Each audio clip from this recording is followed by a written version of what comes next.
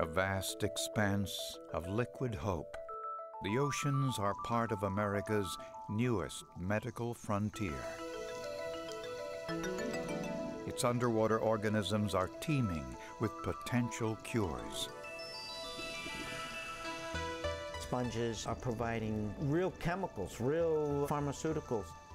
About 70% of the drugs that we use now have their origin in some natural product. Most of them are plant-derived. So can you imagine how much more there is when 2/3 of the world is covered by water? The potential is unlimited. The latest medical gold rush takes place beneath the waves. Marine creatures may hold the key to unlocking the secrets of our own biology. The horseshoe crab, and its eyes are really quite remarkable. They become about 1,000,000 times more sensitive at night than they are during the day. We've used that information to be able to get a better sense of how human eyes work.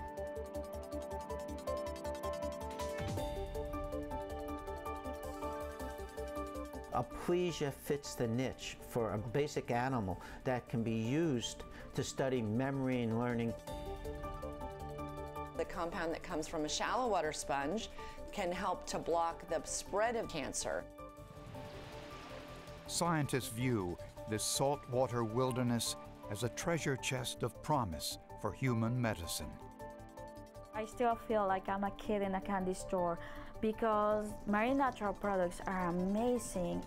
They have such potential to really be new drugs, and yet we have just scratched the surface.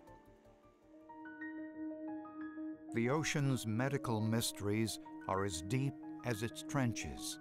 What breakthroughs have its sea life revealed?